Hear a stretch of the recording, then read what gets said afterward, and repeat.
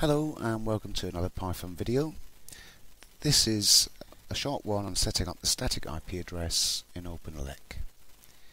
If you go to System, there is now an OpenELEC tab, and if you click on that, you can change the network settings.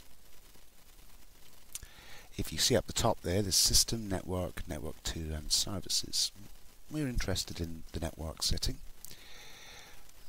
This tutorial is just covering setting up a static IP address for the local area network, and your network interface will almost certainly be ETH0 if you're using a Pi.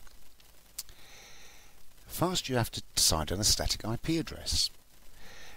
We would highly recommend, for a number of reasons, using 192.168.0 in fact, and then you can choose any number you like that's not in use by anything else. We've chosen 13. The net mask prefix length you probably can leave alone, and you almost certainly don't have to change that. But the network gateway, now that's going to be the IP address of your router. That's in a normal home setup.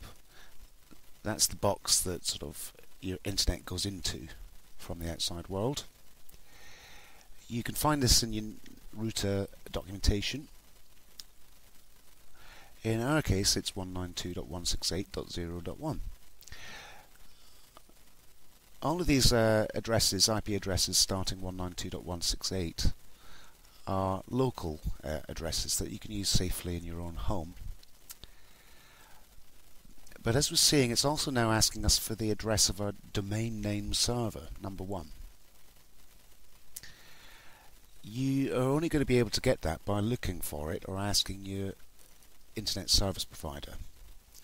In our case we use Virgin, and we've gone on the internet and searched for Virgin DNS server IP address, and it instantly, well, it was the first hit on Google. It came up with the two IP addresses that we need to put in, 194.168.4.100 and 194.168.8.100. That's all you need. And if you're lucky, well, not lucky, what should happen now, providing you haven't given or chosen a duplicate IP address, i.e. something that's in use somewhere else in your house, your router will assign the Raspberry Pi the IP address you chose. In our case, 192.168.0.13.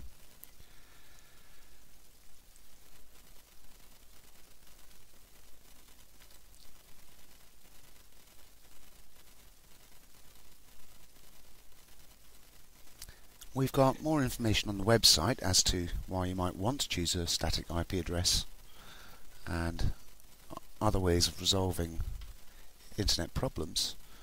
We certainly use a static IP address here at Python.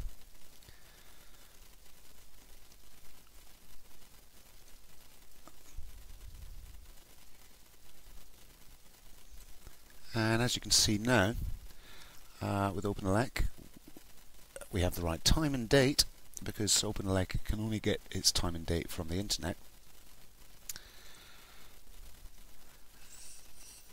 And the news feed started in the bottom. We actually recommend turning that off, because it does use up resources and it's not very useful. Have fun!